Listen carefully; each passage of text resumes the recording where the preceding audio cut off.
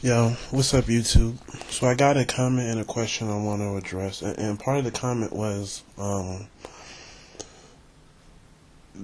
comment was dealing with the whole idea that even though we have limited numbers of black men who can actually make a change, we're still there. So why is it that the ones that are available don't necessarily involve themselves in whatever black community they find themselves? So why is it that a lot of them seem to, I don't want to say not care, but not necessarily take up the challenge? And part of it is, you just have certain men that don't care.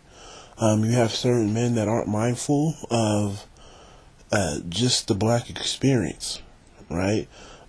It's not natural. We in the black community think that you're born, and because you're born and you're black, you get it. You understand our history. You understand what's happened to us, on a micro and macro level. No, you have to study. You have to go into detail.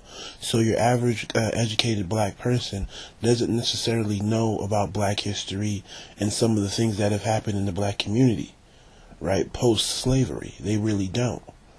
So, of course, if you don't know, you don't understand what's going on.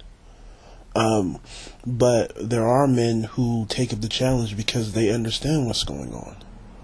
Okay, they're able to see the world and, detach themselves from just being a black man, and can kind of look at the black community from an objective point of view. But in order to look at the black community from an objective point of view, you have to understand what's going on, so you can see and break down how you're thinking and why you think the way you think and all this other good stuff. But then you have a portion of black men who aren't necessarily connected with the black community because, they feel slighted, they feel played. What do I mean? There's a lot of things that we're not doing. I'll be the first one to say, yeah, there's some things that productive black men can do. But there are certain issues or problems that we're being accused of that can't hold up, right? Where's your proof? If we take this to court, if I'm being charged with doing something and we take it to court, can it stand up? Can you scrutinize it, and can it still hold up? And for a lot of black men, the answer is no. There are certain things, like I said before, we'll take ownership of in terms of not doing. But there's a whole bunch of things that are being placed upon us. But we're not accepting it because it's not true or it can't be proved. For example, with older black men, I really do have a love-hate relationship with these men because they have so much to say. But what gets me is they'll always get on younger black men in terms of not doing much, right? And as if they were there. Mind you, it wasn't us who dropped the ball in the 80s. Okay, it wasn't us that led black men to where they are now and led black boys to where we were now. We were children. Some of us weren't even born, and some of us were just kids. They were the adults. Where were they? In the 60s, 70s, and all this other good stuff. Right?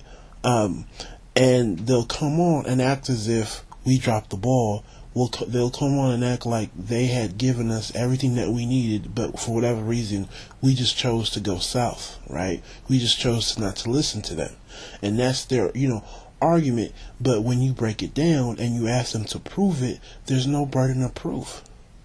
Because I can turn around and prove to you that the whole idea of black men not necessarily being in the home and being able to provide for their families on a financial level has always been there. We have these, Papa was a Rolling Stone, and you look at the profiles of a lot of older, successful black men and black women, the father's still not there. So this goes back a couple of generations. So it doesn't stick because there's not enough evidence to prove that it's our fault. You look at the current state of black women, and once again, it's attributed to men of their own age. How can you attribute it to men of their own age when they were kids and babies, we were kids and babies as well? No. The father and other people weren't there. The uncles and the grandparents and whatever, those men weren't there. So for those men to come on and say that it was us who dropped the ball and it was us who did this, that, and the third, it doesn't stick. So we're not going to accept it. So, yeah, there's going to be some sort of standoffish relationship if you can't prove that I'm guilty of what you're accusing me of. But I can turn around and prove how you are more so guilty. Not to say that we don't play a part. Don't get me wrong. I'm not trying to say that we had nothing to do with it. But in terms of who are the power players, right? Who is the most responsible for the situation? You can't place that on the younger generation of black men that we have today. A second example is this whole idea of there's no good black man, or I didn't know what I was doing and I got played and I got hurt. And we feel like we're trying to get played. We feel like black women are trying to run a trick play, but we can see it. Why do I say that? In order to get a second opportunity, what do you need? You need sympathy. Okay, so if you didn't turn in your paper or you got a bad grade on the test, what are you going to do? I was sick, I was tired, I was going through this time in my life, I was moving, I had work issues. And what you're trying to do is instill some sort of sympathy into your professor or teacher so he can give you a second opportunity, right? When a prisoner wants to get paroled, what do they have to do? Show that they've been great in prison. They got their GED, they got no fights, they're mentoring other younger inmates because they're trying to instill some sort of sympathy in the parole board so that they can say, you know what, this guy needs a second opportunity. He gets it. So when we come to the black community, what you see is a whole bunch of women who are trying to force sympathy upon black men by saying we didn't know. But I say it's a trick. Why? Most productive black men, okay, can give you at least two examples, whether it happened to them, a brother or a friend, two examples of where they were passed up for a dude who had more so of that rough-natured edge. Maybe not a thug or a gangster, but somebody who was this loose-cannon, free-spirited person where you really didn't know where they're going to end up. And the woman will say, hey, I think you're a great dude. I think you're responsible. But, I want the challenge. I want to walk on the wild side. We've seen it. A lot of the times, it's not black men making stuff up or inferring this and inferring that. Yeah, it happens. But a lot of the times, it's blatant. Right? We know what you're doing and we know how you feel because you told us. There are some women who have personalities where they're not going to tell you, but then there are certain black women who are really blatant and they'll tell you. So we've all been involved in situations where it's just like, oh yeah, you're good, you're hardworking, you're this, that, and the third, you're an excellent, but I want more so of the challenge. Now, in terms of why, I don't care about why, but it's already clear that you knew the difference.